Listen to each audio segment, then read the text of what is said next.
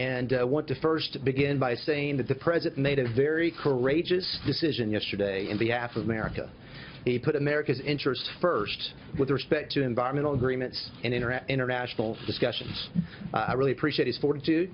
I really appreciate his leadership in this matter. The discussion over the last several weeks has been one of a thoughtful deliberation. He heard many voices across a wide spectrum of vantage points, and the President made a very informed and I think thoughtful and important decision for the country's benefit. You know, what we have to remember when it comes to environmental agreements and international agreements with respect to things like the Paris Agreement is we have nothing to be apologetic about as a country. We have reduced our CO2 footprint to levels of the early 1990s. In fact, from 2000 to 2014, we reduced our carbon footprint by up over 18%.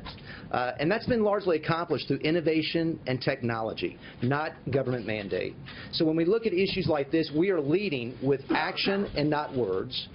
I also want to say that exiting Paris does not mean disengagement. In fact, the President said yesterday that Paris represents a bad deal for this country. It doesn't mean that we're not going to continue the discussion. To export our innovation, to export our technology to the rest of the world, to demonstrate how we do it better here is, I think, a very important message to send.